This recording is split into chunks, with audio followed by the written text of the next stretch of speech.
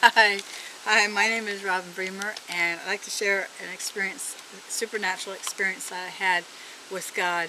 Um, this is a very important experience that happened a long time ago, but it really is something that I believe you need to know to see how the spirit realm operates.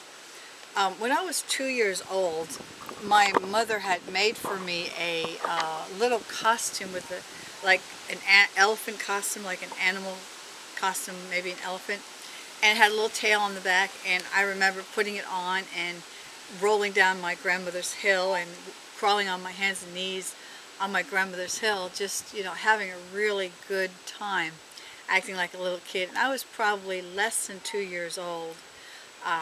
And all of a sudden I heard this voice. It was very loud, and it was not audible that anyone else could hear, but it sounded audible, and it said, "What are you doing on the ground acting like a kid?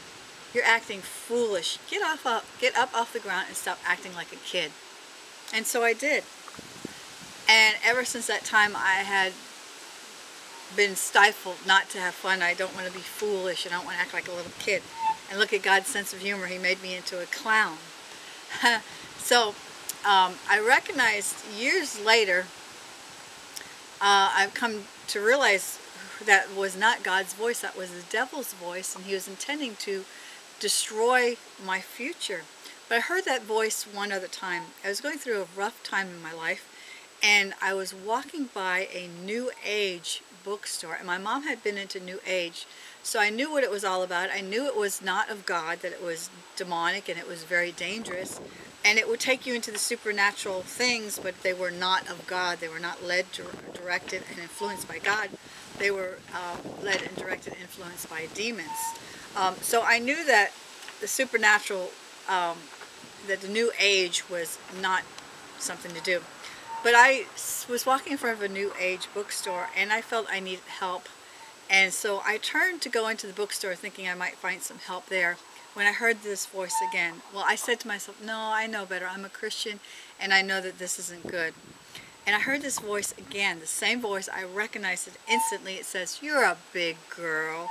You can go in the bookstore if you want. It won't hurt anything. Don't matter. You're a big girl. Make your own choice." And instantly I recognized it as the devil's voice, the same voice I heard when I was 2 years old. And I turned around and walked out of the store. And that was one of my experiences in the supernatural, where God protected me. And years later, 20, 30, 40 years later, when I was looking at pictures, I saw the picture of me in that little costume, and I realized I was probably about 2 years old.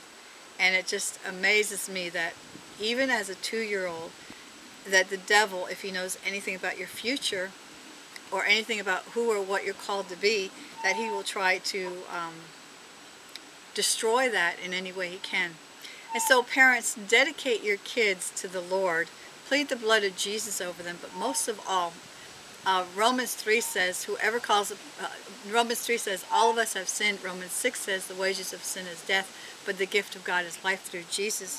And Romans 10 says, whoever calls upon the name of the Lord will be saved. So just say this prayer with me. Just say, Father God, I receive the free gift of Jesus dying for my sins.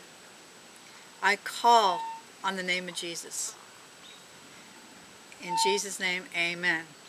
And just now that you're a Christian, now you have the right to ask God and speak protection over your children from these kinds of things happening to you and to them. And my name is Robin Bremer, and you can get more on my supernatural encounters with God in my book, Feed My People Joy, at Amazon, or on my website, ribbonstheclown.com. And I'm out. Have a blessed day.